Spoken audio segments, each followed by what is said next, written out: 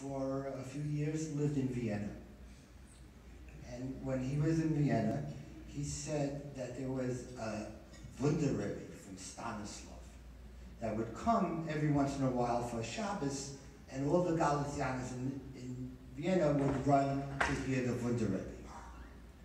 Well, let me tell you, there is a Wunderrebbe today in Stanislav. He is a wonderful, wonderful man.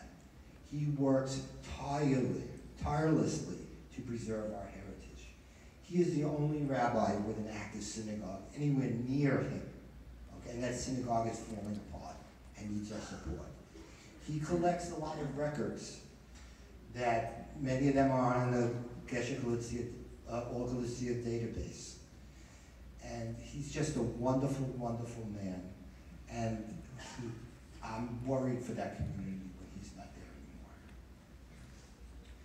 From the Nadworna cemetery, we went a short distance outside the cemetery to the Bukowinka forest. This is a monument to Jews that were killed there on Erev Sukkot, 1941. This monument was put in Soviet times.